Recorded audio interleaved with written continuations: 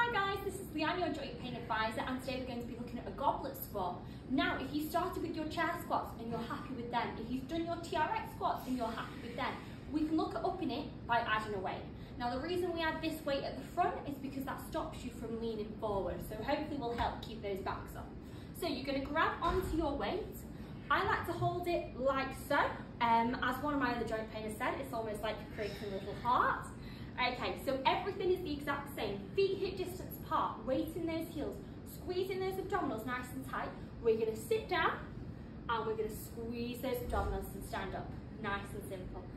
Popping down and standing up, squeezing those glutes. Again, this weight stays at the front, so it keeps us nice and balanced. So just showing you from the side, again, squeezing those abdominals, weight in the heels. We're going to send our bum all the way down and coming all the way up.